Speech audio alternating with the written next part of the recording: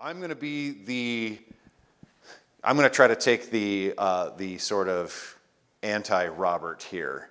And I am honestly going to talk a little bit about how I'm sort of at a crossroads about drones. I have been the evangelist for drones for a long time, and now I'm kind of like, nah, they're here. Like, they're fine. But I'll go through a little bit of history here to start this out, and give you just an idea of where we have gone, where we've come from. So, just to give you a little bit of background on me, I am a professor of the practice here at the College of Journalism and Mass Communications here at the Harvard of the Plains. Gary Keble hired me, and I can vividly remember before coming to work for him and for the college, I went to a conference in Southern California. This would have been summer of 2011, where I saw this Belgian company selling a drone that could automatically map a large area. It was a fixed wing drone. It had a camera on the bottom, and it was doing sort of early days photogrammetry work, and blew my mind. Walked up to him, handed him my wallet, said, "I'll take that one." They said, "Yeah, they're $65,000 a piece, and by the way, they're completely illegal in the United States." And I heard the $65,000 part, not the completely illegal part, got my wallet back. But I couldn't shake this idea, and I came back to the college, and a couple months later, I went to Gary and I said, "Hey, drones are going to be this huge thing in journalism. We should get on this right away.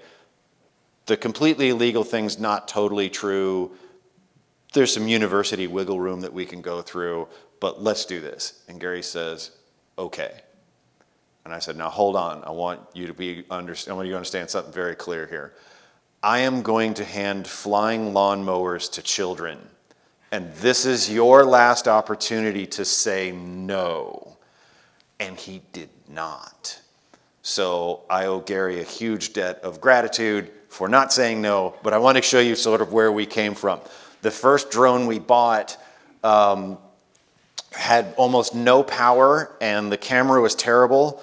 And this is us trying to solve that problem by putting a GoPro onto it and learning very quickly that this drone is very limited. And we had to rig up a landing strut using a binder clip, and we're going to try to take off with this camera on this drone using this $400 drone that we had. And here is the first attempt. And what you can't hear in the audio is the very loud props turning on, and it's too heavy. Bonk. This goes on. I can keep showing you how this just really does not work at all. We're using a GoPro as a landing gear here, which is a bad idea. It doesn't really work. So then we made a great leap forward. We started hanging out with hobbyists, and this is what I mean by handing a flying lawnmower to children. This drone had 11-inch blades on it, and you're going to see Ben take off here. Ben has to control the thing every last move that it makes. There is no assistive technologies on this. It doesn't know where it's at. It doesn't know how to hover. It will not fly itself, unlike current drones. So could Ben have taken his face off? Very easily. Could he have taken my face off? Very easily. Did the university's insurance company know that any of this was going on? Absolutely not. And nor would they ever. So we managed to figure out how to get a better drone in the air, and we were able to do a story where Nebraska's in the midst of a legendary drought, one of the worst in the state's history. And early day drones here, we were able to get out and fly over the Platte River in Nebraska. Now the joke about the Platte River, it's a mile wide and an inch deep. And it does go dry in the summertime. It does. But it was unusual how dry and how long it had been dry when we did this. Well, these images that you're looking at here got the attention of media all around the world. We did a ton of interviews everywhere, but it also got the attention of the Federal Aviation Administration. And after publishing this, I received a cease and desist letter from the FAA, which, should you ever get the opportunity to get a cease and desist order from a federal regulatory agency, I highly recommend it. It is exhilarating. You will feel very, very alive. You will contemplate prison, but you'll be alive. Where we went from here, the FAA said, well, we don't really have rules, but there's some rules that you can apply for. You just got to fill this paperwork out, and you fill it out. It doesn't take that long, and then we'll look at it and we'll approve it. Well, not that long to the FAA. It took us a year to fill out the paperwork. It took them another 6 months to answer, and their answer was no. They said I had to have a pilot certificate in order to be able to do this. And I said, so you've got a drone certificate, right? And they said, no. So I went and got a pilot's license. And then I got done with that, and I applied again, and they said, no. And I said, why now? And they said, well, we've come up with these new rules that you don't need a pilot's license anymore. I'm like, great, fabulous. Don't regret a thing. Flying an airplane is the most fun. It is extraordinarily expensive, but man alive is it fun. I miss it every day. As soon as I can get rid of my kids and they can be on their own accounts, I am going to go back to flying airplanes. But we go from that wobbly video and a lack of regulation and a lack of rules. These new rules came into effect in 2016 that allowed for commercial pilots to fly, to this is what the technology looks like right now. This is a pilot flying a FPV drone, a very small one, and just flies into a bowling alley. And gonna go down the lane here. And back around, and this is the one that blows my mind, is going in behind. That is a pilot with some guts, because I'd have crashed this thing 10 times over by now. And through the legs, and in behind. Yeah, that could have gone poorly. But you can see this is amazing. It's flat out unbelievable. The type of camera on this thing when we started would have been the size of a small lunchbox. And now this drone is about the size of my hand that they're flying along. It's just unbelievable. The question, though, that I have, oops, you can buy this in a kit now. You can just go out and buy this. DJI just put out their professional product. It's called the Waite. It's about $800 all in. I'm going to exit out of this very quickly and just open this link, and you can see it. Because I want to put this in perspective, whatever. Put it in perspective of what Ben was flying before, and now this will, that drone, by the way, that Ben was flying cost us well more than $1,000. This is about $700, $800. It has prop guards. It has the headset that goes with it. It allows you to do things like this. Follow people around as they jump off the side of mountains. You fly it with a control stick, and you can see the technology has changed unbelievably. But to continue a thread here, a question might be, is this legal? And the answer is no. They're not. Not under current FAA regulation. Now, the guy who flew into the bowling alley can make the argument that as soon as he crossed the threshold of the door, he's indoors where the FAA doesn't have jurisdiction. And he's technically correct. But there have been other FPV videos that I was going to pull up here, or I could pull up here, that start outside of a football stadium or a basketball stadium and go inside and then go out the other door. Current regulations say the drone has to be within the line of sight of the operator at all times. And if you've got a VR headset on, you're not looking at it. Now you can use a spotter, but is that spotter able to see it at all times? Not if they're flying into a building. So, go forward, you thing. So this brings up what's next. There are some rule changes on the horizon that are going to open up a few things that journalists in particular, but drone enthusiasts have wanted to do for some time that have not been allowed up to now, but we are still years away. So in the before times, as I said before, there were no rules. The FAA had a bunch of memos and sort of documents stitched together that they were calling a regulatory scheme, but that really wasn't. They hadn't gone through the process. It wasn't until 2016 that they did. They enacted Part 107. I teach a class every year now called How to Get Your Drone License. It does what it says on the tin. It's a 1 credit hour class. I'll give you all the materials you need. I'll teach you all the hard stuff. And at the end of it, you'll know enough to go pass the FAA's knowledge exam. And I have students who go out and do that, and I have students who've gotten jobs because on their resume it says they are a Part 107 licensed drone pilot. And they get attention that way. An employer looks at that and goes, oh wow. Part 107 currently says you cannot fly over people. I am certain that all of you have seen drone videos flying over protests or sporting events or concerts or things like that.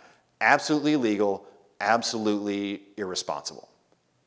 Again, you're talking about a flying lawnmower over people. If the battery shorts, if a prop fails, if a motor goes out, a motor that you do not know what the engine time is on there, and none of the manufacturers had said, here's how long you can expect your motors to last.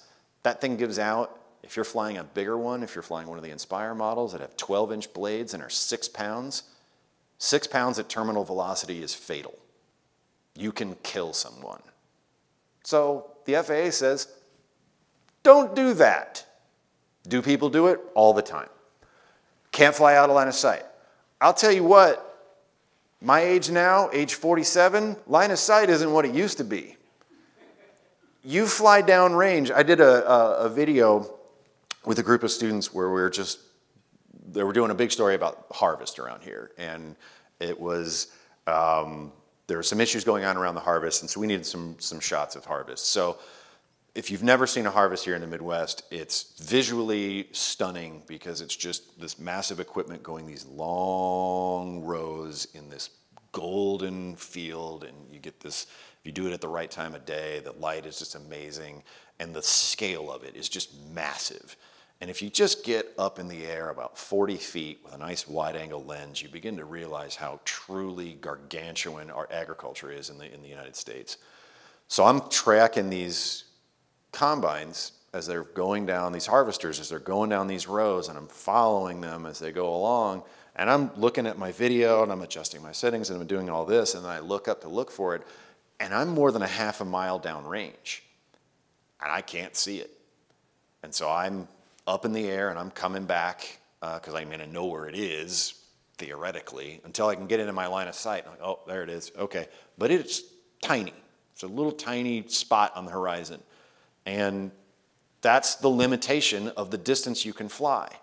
Will the radios on board this thing fly much further? Absolutely. You can fly several miles downrange. Could you see it? Absolutely not.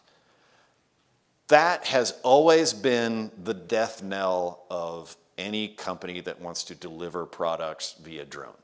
Amazon Air was never going to fly as long as beyond line of sight operations was never allowed. Amazon Air was never going to fly as long as the FAA said 1 pilot, 1 drone. That's it, and no autopilot. So not flying over people, not flying beyond your line of sight, and then subtly not at night. Here in the great Midwest, we are reaching a period of time when night lasts from about 2:30 in the afternoon till 4:30. I mean, like, starts at 2:30 in the afternoon, it feels like. It's like it gets dark early. We're at a point where 6 months of the year, it is going to be dark a lot. So not being able to fly at night limits the amount of time that you can actually fly this thing. And for a lot of journalism, that might go on in the dark. And not being able to fly at night was a thing. Well, flight at night was the first thing that got fixed. It didn't take that long. You can fly at night as long as you have a little bit of extra lighting on there. If you have strobes on there that just announce to other airplanes that there's something here, you can buy them off Amazon now. You just stick them to the top of your drone. Off you go. Flight over people, however, is coming. It's not quite here yet, although FAA regulations are in place to do this. The basic breakdown of the regulations for flight over people is, depending on what you got and what you want to do, you need a drone that will limit the possibility of you really hurting somebody if it goes wrong. It's really the way to look at it. They break them down by categories. So category one is going to be the one that most of us get in under. Category one, the drone has to weigh less than 0.55 pounds, a little more than half a pound. All in. Camera, assistive devices, prop guards, whole nine. All in, 0.55 pounds. Takeoff weight. It has remote ID capabilities. The FAA is working on sort of implementing remote ID capabilities so that anybody can know who that drone is. Every airplane in the sky right now has something called ADS-B, which is just constantly broadcasting speed, altitude, location, and tail number. So everybody knows, so anytime you see those teams that are tracking Elon Musk's plane or whoever's plane, they're using ADS-B. It's all open, it's all out there. You need a little radio transponder or a little radio and receiver to receive ADS-B. There are people that this is their hobby. They have an antenna at their house. They receive ADS-B. They put it on internet. So FlightAware and things like that are just pulling data from hobbyists. They're pulling in all this ADS-B stuff. Drones don't have that. They will soon. So category one, it's light. It can be remotely identified. It has no exposed spinning blades. So those blades have got to be caged. We used to make fun of people who used blade cages. We called them training wheels.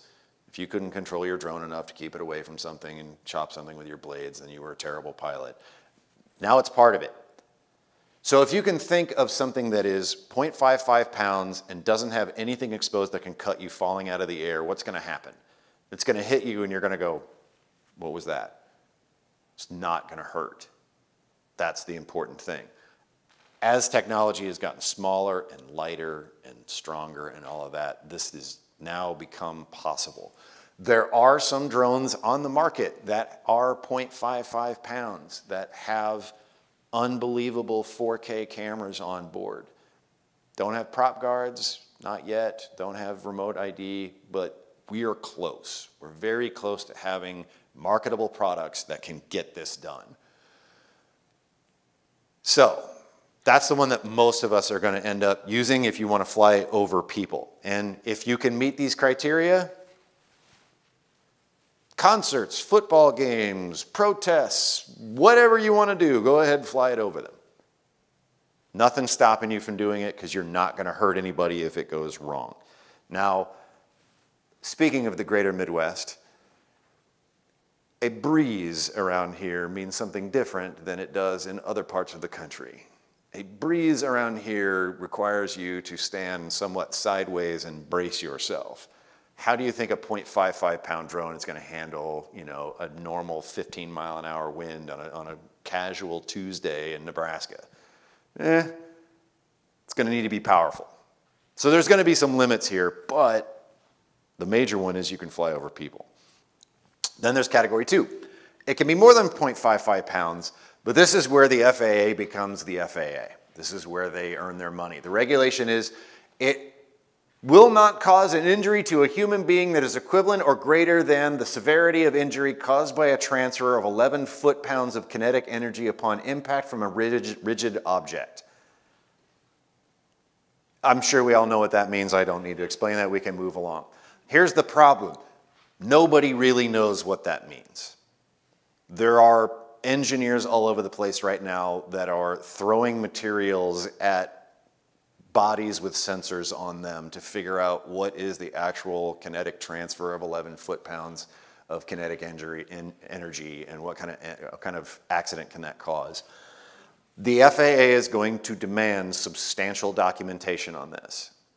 These drones, to be able to demonstrate, by the way, the FAA hasn't figured out how you're going to make substantial demonstration of that yet. So the FAA is demanding documentation, but won't tell you what that documentation is. And so this is likely years away. So no exposed blades, meets this transfer capability, and has no safety defects. If that's the case, you can fly over people. What's likely to happen here, the FAA for a long time got really obsessed with a word that I had never heard before, which was frangible. And what frangible means is basically it would break apart on impact. They essentially wanted drone manufacturers to make a drone frame made of spray foam.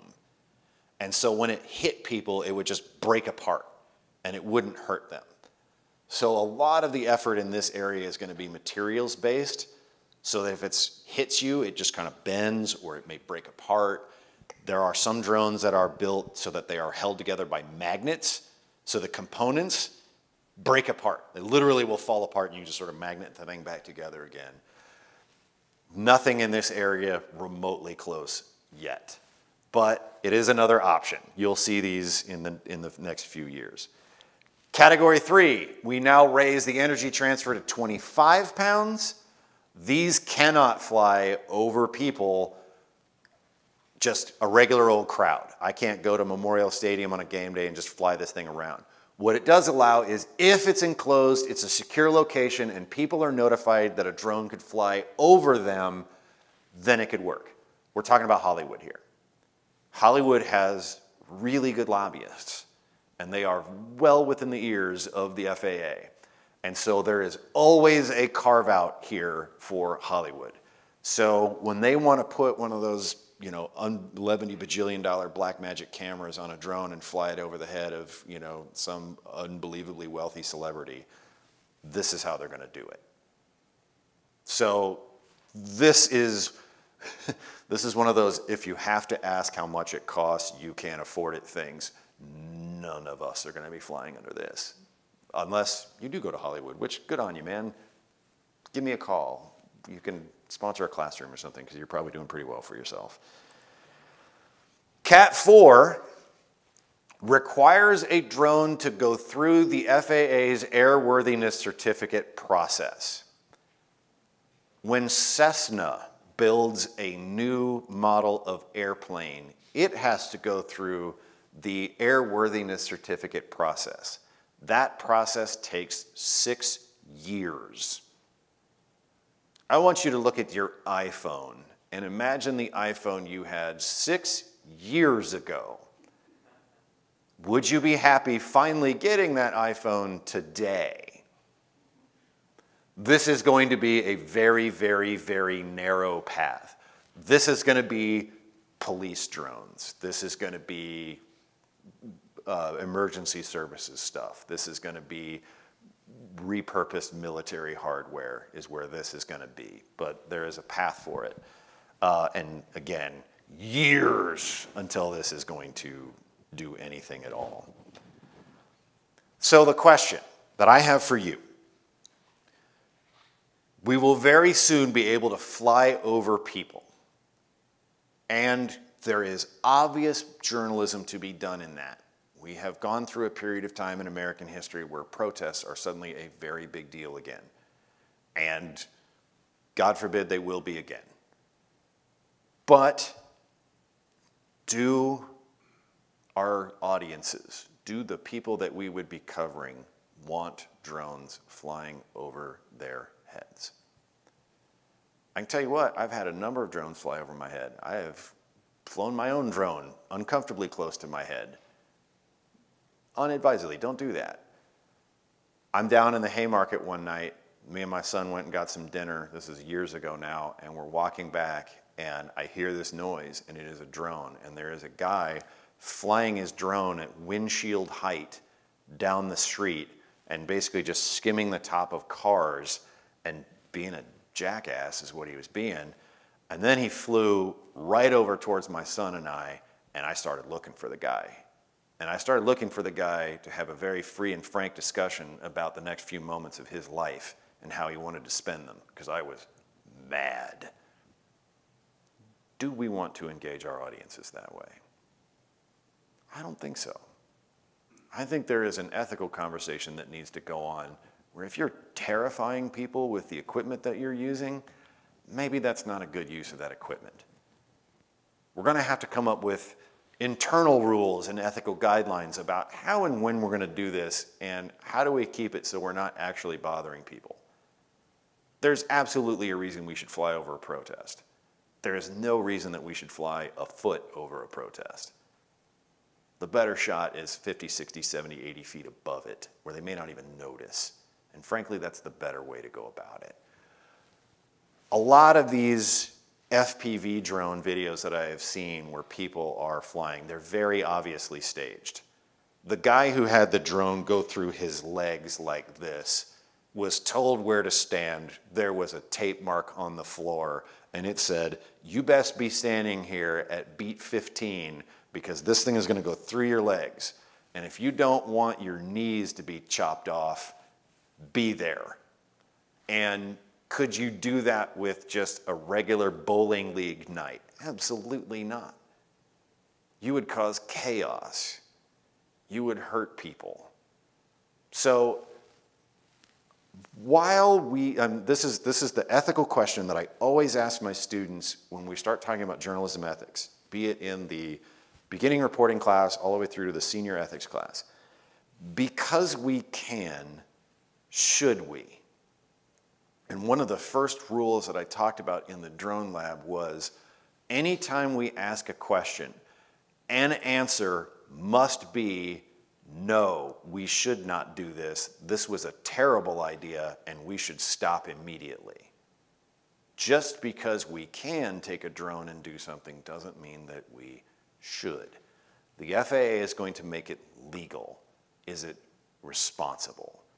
And a lot of these cases, of these things that you're seeing, which generally speaking are not journalists doing them, I would say no. I have students asking me all the time, when are we going to get an FPV drone? And I'm like, A, probably never, and B, when the university's insurance company says we can do that, which by the way is never. They're not going to allow that. They're just not. It's going to be 10 plus years by the time that happens. And this place will probably have fired me by then. The next thing, beyond flying over people, is beyond line of sight operations.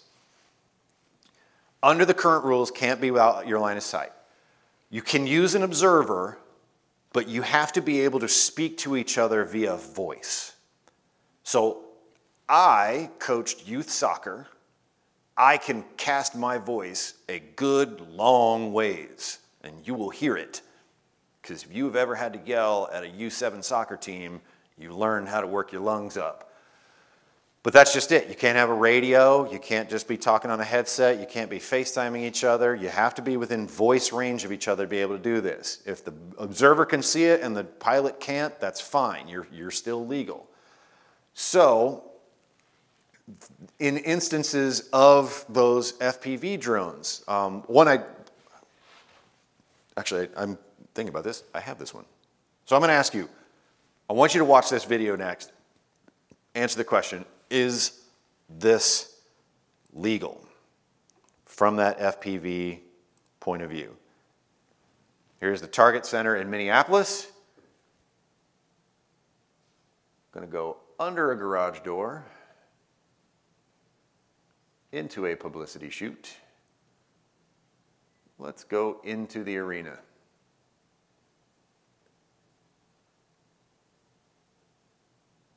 flights, a stage, a bit of a shoot around. Come up here. Obviously, it's a little brighter on my screen than this one, but you get the idea. Now we're going to approach a very expensive NBA player.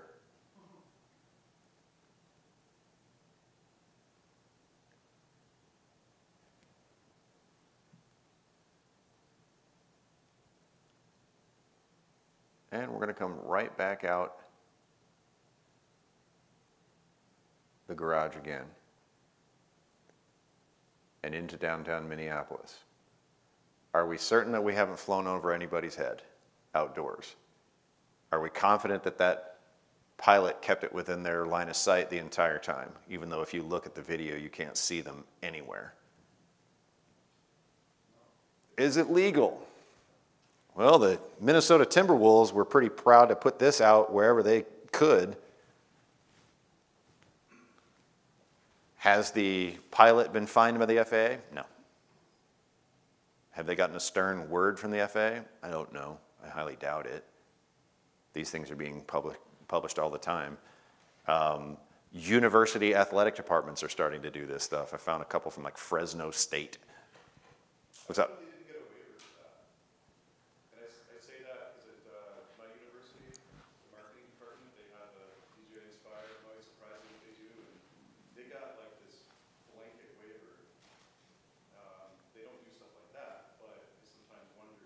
Can they do BLOS?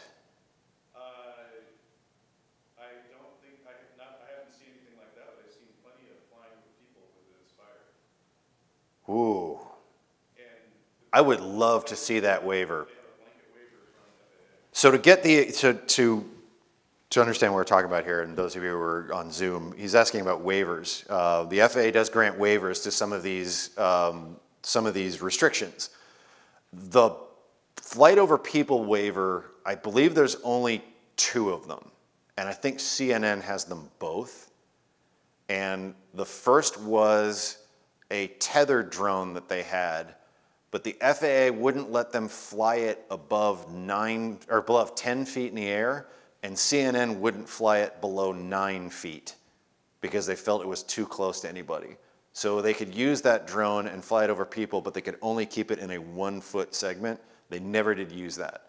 The other one was for a drone that was actually held together by magnets, and it was so small that they could only use it in very limited capacities. I would be shocked if your university had a flight over people restriction. Now, that's not to say that people haven't done very creative things where they like mark off a sidewalk and they fly straight down the sidewalk and they have people walking on both sides of the sidewalk, but they can technically say, we didn't fly over anybody's head because we kept this one lane clear. It is technical compliance, but not actual compliance. So this pilot is absolutely going to make the argument of, I could see it outside, and when it went inside, it's not under FAA jurisdiction, and that's fine. But beyond line of sight operations is going to open up a fair number of things. So to do this, there is currently a rulemaking committee that earlier this year put forward recommendations to the FAA. The FAA is currently considering them, and they're going to go through the rulemaking process. This sounds as exciting as it is. Federal rulemaking is, woo! It is absolutely scintillating. But we're talking about probably another 1.5 years or so before we see any of this stuff.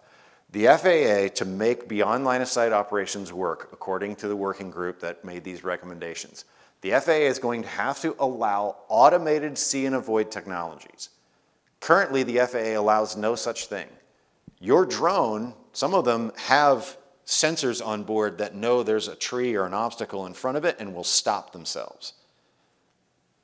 FAA says that's all fine and good, it doesn't actually do anything under the law. So what they're saying is the drone is going to have to know when it itself is in trouble and be able to automatically avoid impacts with anything. And the FAA is going to have to allow it. In order to do that, the FAA is going to have regulations on what qualifies as see and avoid. And that could take years by itself. They're talking about adding a beyond line of sight element to the test, either part of the actual license or some kind of add-on. So if you're a pilot of manned aviation, there are levels. So for instance, my license was a sport light license, which meant I could fly an airplane that could only be about 1,300 pounds and have a 100 horsepower motor in it. I was flying a lawnmower around, two-seater. If my flight instructor had been like a defensive tackle, we would have had to have drained gas out of it in order to get under the 1,300 pound takeoff weight. I'm not kidding. It was a tiny airplane. Your next step up is a private pilot. Your next step up is an instrument rating. Your next step up after that is a commercial license, and there's more beyond that. You can keep adding to your license. They're talking about starting to do that with the drone license. So pilots would have to be certified to be able to fly beyond line of sight. They'd have to be certified to be able to fly more than one aircraft at one time. But in order to, if the FAA actually does allow this, now Amazon Prime Air is on the menu. Because one pilot can control multiple drones at once. They can be semi-responsible for their own see and avoid problems. They can see other aircraft, they can see trees, they can see whatever, and get out of the way. Talking years for this stuff. Years. I would expect there to be additional waivers for beyond line of sight operations that would allow limited capacities. For instance, flying below 400 feet and within 100 feet of a building. That would create a shield that would keep any other aircraft away from that. And you wouldn't have any problems if you couldn't see it running into another airplane. But most of this stuff is years away. And what does that enable? What does beyond line of sight operations enable? It would enable a newsroom, a well-financed newsroom, to have a drone sitting on the deck up top, and when a call to a fire or a murder or whatever went out, they could have the drone go out there, fly over it, start getting video of it before anybody even got there. It would replace the news helicopter. Suddenly you could base drones all around the city. You could have one pilot centrally located, and when news was happening, you can just send them from your little drone bases around. One of the most common features of morning television in any city in America is the traffic report. You could actually automate just having a drone take off, stare down the interstate, get that live shot of traffic, set right back down. You have one controller doing it. The KTLA news traffic helicopter out there, those things are $3,000 an hour in the air. They're a multi-million-dollar aircraft just to buy. We're not talking about fuel. We're not talking about employing pilots. We're not talking about insurance. We're not talking about anything. A $600 drone could do the same thing, better, but not without the rules. So it opens up some doors. I have been talking for years about this idea of sort of autonomous drones running around the city, gathering video for news all the time. It's been possible for a while. It's just the law's not there. And unfortunately, our journalism institutions are not exactly flush with cash right now to start just buying scores of drones and hiring drone teams. Other areas that this can unlock, I've experimented for years with building, using photogrammetry to build 3D models of buildings and putting those in virtual experiences where you can just walk around them and look at them. I've sort of stopped because folks like Robert are doing a really great job with the stuff that they're doing, but sort of large-scale landscape VR, there's just not a lot in the way of audience for that. There's not a lot in the way of opportunity for that. And there's other things that we could be doing that are of more immediate use to students. I realize Robert's going to jump me the next time I see him and punch me about the head and face because I'm letting a little bit of the darkness creep in, but I'm a Gen Xer. It's kind of what we do. So with that, that's the near-term future. I appreciate you listening. If you've got any questions for me, I'm happy to answer them here. If you have something that's really burning you up and you remember it on the way home, that's my email address. That's my Twitter handle. Twitter is my heroin addiction. I'm still just chasing the high from 2008, and I can't get off of it. I wish I could. So I'm there all the time. Any questions? How long does it take to get the 107? I generally tell people, depending on the kind of student you are and depending on your sort of general level of ADHD, it can be anywhere from about 20 to 40 hours of studying. What I tell students is it's not hard, it's just work. You have to commit to just learning a sort of an overlayering series of pieces of knowledge. And the FAA test is going to ask you a question, but it's going to pull from about 2 or 3 different areas of knowledge and work them together, and you've got to figure out how that works together. And if you don't know it, you don't know it. I have so many students that hear, oh yeah, you can get an FAA drone license if you take a 60-question multiple choice test, and they're like, no problem. I can do that in my sleep. I'm like, yeah, you can't bullshit your way through this one. Like, you gotta know it. A passing score is a 70%. The joke in flight school that they told me that I wish was not a joke is, what do you call somebody who gets a 70% on their knowledge exam? You call them a pilot. It doesn't matter. 70 or not, it's a pass-fail test. So I have a series of classes that we go through. We go over the hard stuff. I have some online materials that I give to students that they can go over themselves. There's a book that the FAA has called the Pilot Handbook of Aeronautical Knowledge that's free. You can just go get it. I have a literal drawer in my office just filled with them, and I just give them to students.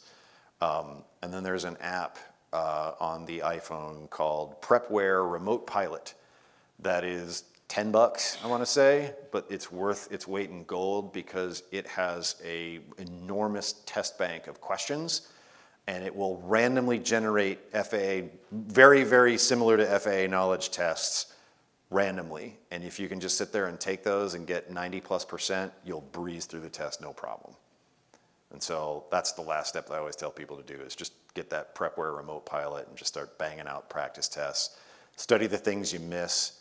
Don't worry about the things you got right, because that's the runway behind you. It's just utterly useless to you. So just study the things you miss. And I've had one student out of the 800 or so that I've had in these classes, be they professional or students here, I've had one that didn't pass it on the first try. And that's because she doubted herself, went back and changed 6 questions and missed it by 1. Took it the second time. I said, trust your first answer. She got a 94. So, yeah. Yeah, what's up? So we got my license finally a couple years ago. Nice. Part of you. Congratulations. From journalism school in Syracuse that you became. So now I have to be certified. What's Yes. that like? I heard from some people that, oh, it's a lot easier, but I don't trust that. The test was hard. Yes, the test is hard, and they don't make it kind on you. Students will know the horror of the test center, where you go and you have to take a test and it's monitored and it feels like prison. The FAA test is very similar. They put you in a closet, you've got a computer, it's very stressful.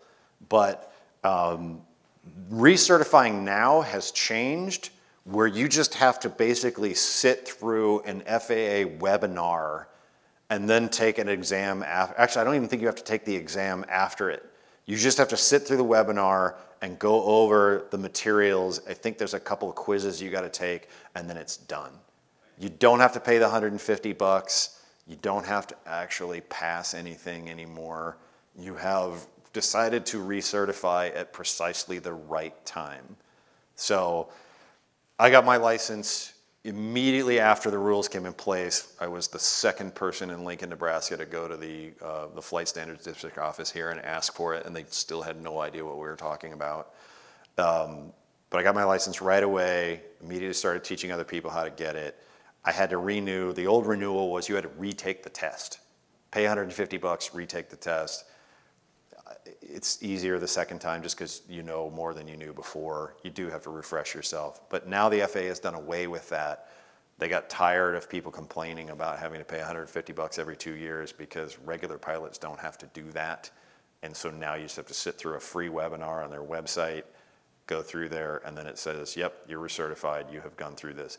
The webinar hammers on airspace. The FAA is sick and tired of idiot pilots flying too close to airports.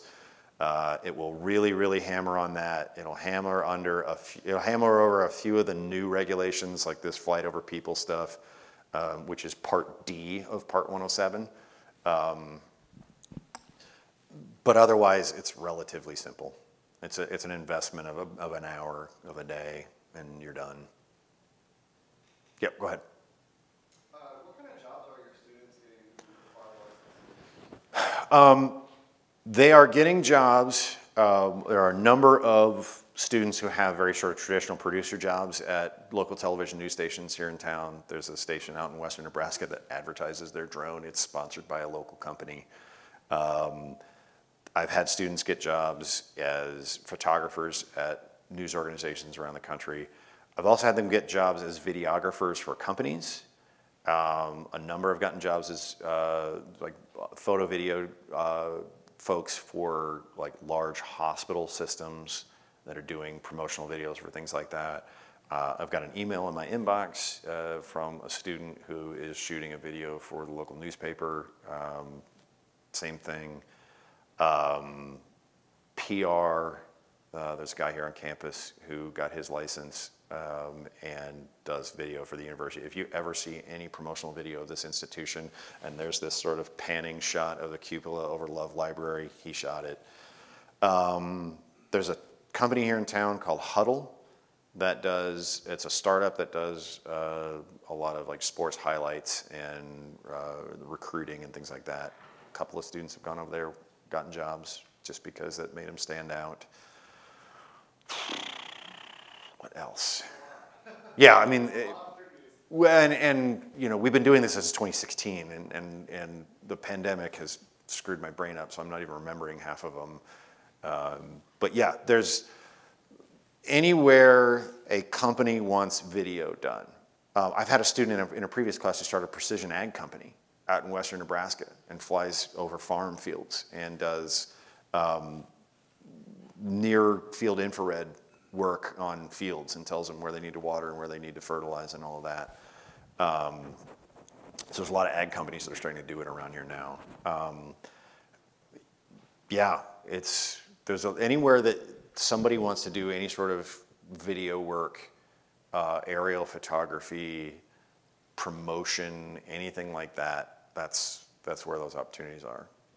Most sports franchises now have somebody who's certified who work for them for all kinds of promotional stuff. The athletic department here on campus has their own drone pilots, and they do not let anyone else fly around their stadium. In fact, they have alerted the police every time there's somebody over there, and the university police discover civil asset forfeiture laws every time some drone pilot wants to fly all around Memorial Stadium. Go ahead. Considering how fast and how much data you can transfer, like with 5G connections, presuming that when rules change, so you don't need line of sight, do you think they'll just get rid of the rule of how far you can send a drone out? Obviously, limits to like battery range for that.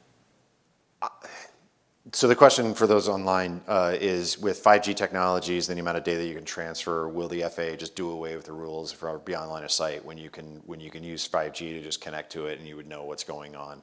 I don't think so. And the reason is this: the FAA still views the world through a lens of pilot in airplane flying with people on board. And so forever, the FAA is very concerned about when things go wrong, rightfully, because when they go wrong in a plane with people in it, people die. Honestly, the one thing that I learned the most when learning how to fly airplanes was, you're gonna die, get over it. It's time to look at the checklist and figure out how to not die. And my instructor was very sort of macabre about it. Like, you need to radio, she would tell you what the procedure was when your engine goes out. She's like, first you need to fly the airplane, you need to pitch for best glide. Then you need to call and tell air traffic control where to pick your body up from. And it's like, this is dark. I don't know if I know that. I don't want to do this. So in an airplane, the reason I'm saying this is in an airplane, we have GPS. Why do you need to learn how to navigate? Well, they go out. The government turns off GPS signals from time to time to recalibrate them. Sunspots cause interference, all kinds of things. So most airplanes still have old radio navigation systems, VOR systems in them. The FAA still spends a ton of money to maintain these radio towers that were the navigation systems in the 1940s. They're still around. I had to navigate through a paper map with a stopwatch during my flight training because the FAA wanted me to know to be able to navigate using timing, distance on a map, and landmarks. That if I lost it all, I'd still be okay.